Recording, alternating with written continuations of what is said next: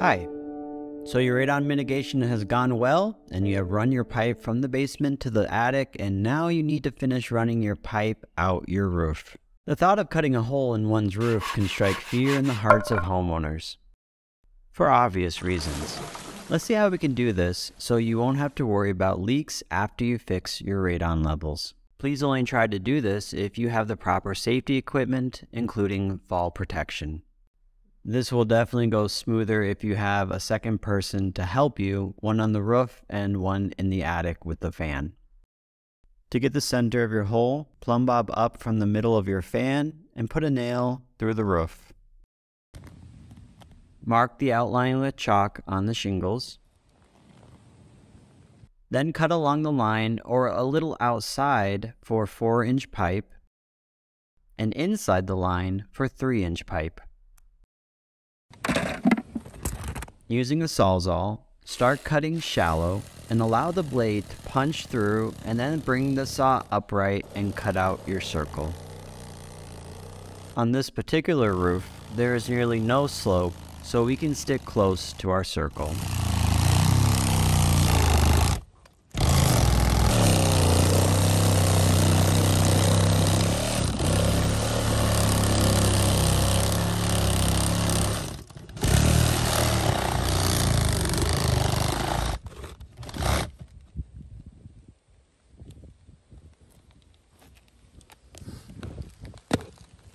Next, using a flat bar, sweep from side to side to loosen the top shingles from the one below it.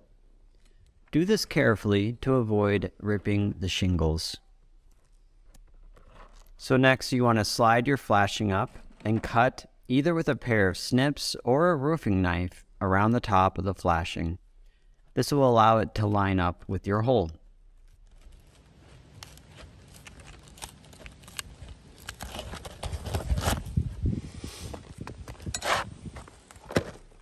Then be sure to remove any nails that will be in the way.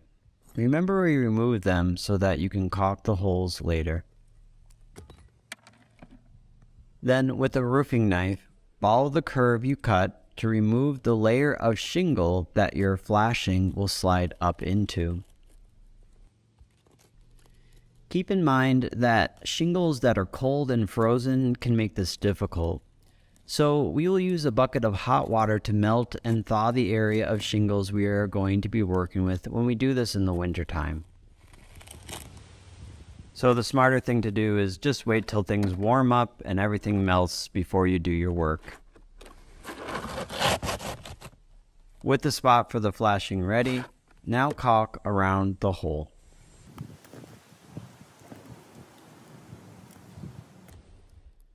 Measure from the top of your fan to the top of the shingles and then add 12 inches. It's code to have your radon pipe exhaust 12 inches above your roof.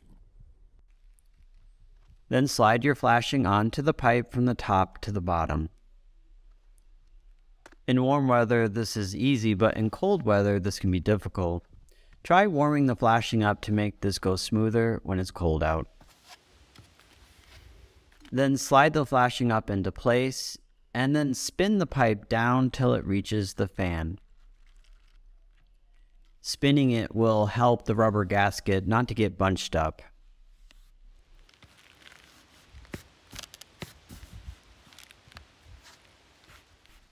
Then insert the pipe into the coupling on the top of your fan and tighten the coupling. You then want to lift up each side of the flashing and put a bead of caulk down it.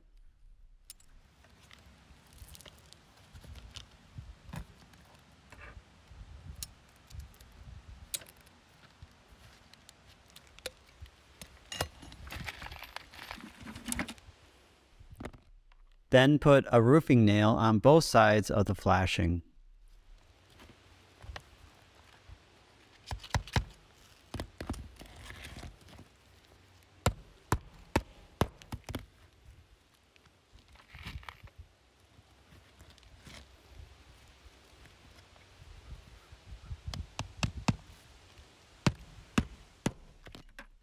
And put a bead of caulk on the tops of the nails to seal them.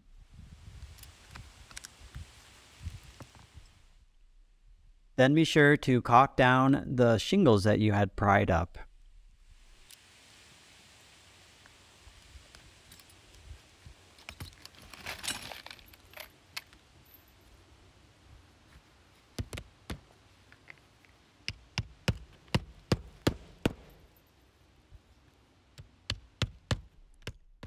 Then do the same for the line of nails at the bottom of the flashing.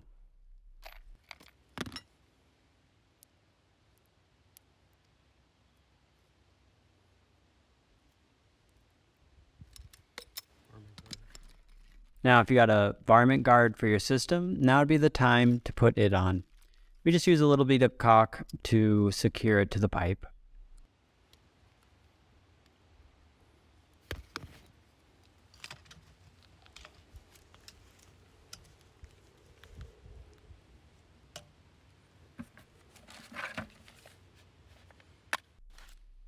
Next, we spray paint it with a black PVC paint. This will also help to warm up the pipe in the winter time. If it ever gets frozen over, it'll help to melt it. So if you found this video helpful, feel free to like and subscribe for future content on radon mitigation. And if you have any questions on do-it-yourself radon mitigation, you can go to our websites at indoorairhealthadvisor.com and shopradon.com. And you can find the links to these websites in the descriptions below. Thank you and have a good day.